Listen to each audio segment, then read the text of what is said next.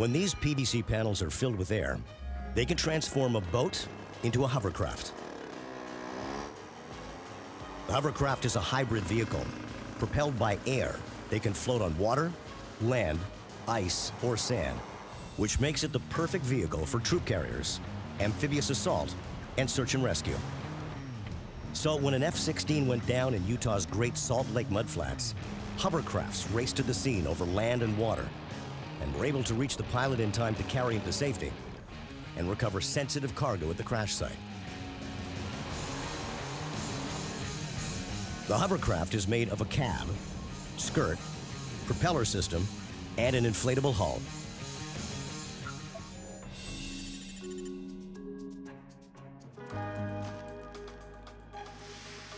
The high-strength PVC hull has 5 separate buoyancy chambers. Even if 3 of them lose pressure, the hull will still stay afloat.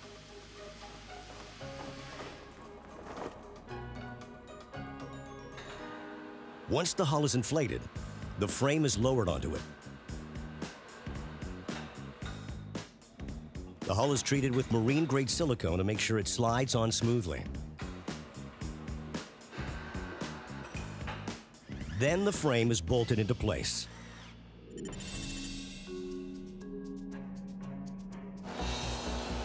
The skirt is what makes the hovercraft hover.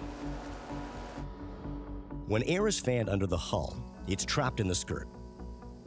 When the pressurized air exceeds the weight of the craft, it starts floating on that cushion of air, which means the hovercraft can go just about anywhere. To make the skirt, heavy gauge PVC is rolled out onto a table.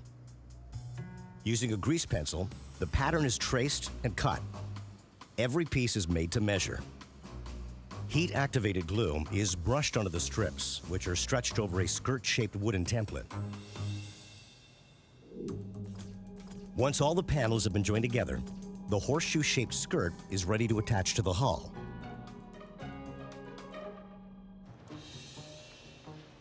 The underside has been brushed with adhesive, and the completed skirt is pressed onto the hull. Then it's hoisted and flipped, and the skirt is wrapped around the hull and heat-sealed tight. Then, 16 hollow rubber panels, or fingers, are zip-tied to the bow. When the skirt is filled with air, the fingers create an impact-absorbing curtain around the nose of the craft, which makes for a smoother ride in rough water. If the fingers get damaged, they can easily be replaced or reattached in minutes.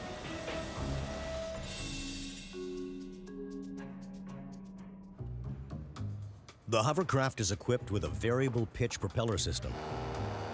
Gimbals on every blade enables the propeller to pivot and rotate on its axis, and gives the hovercraft the ability to brake and glide in reverse.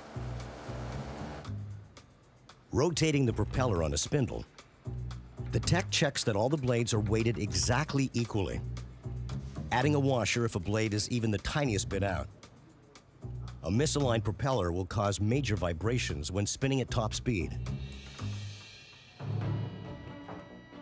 Once complete, the propeller is mounted in the cage to protect it from getting clogged with bits of debris. 3 rudders are fastened behind the propellers, which directs the airflow and steers the hovercraft, not unlike a helicopter.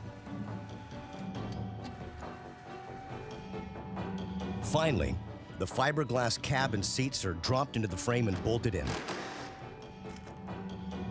The dashboard containing speedometer and pressure gauges, throttle, and steering systems are installed.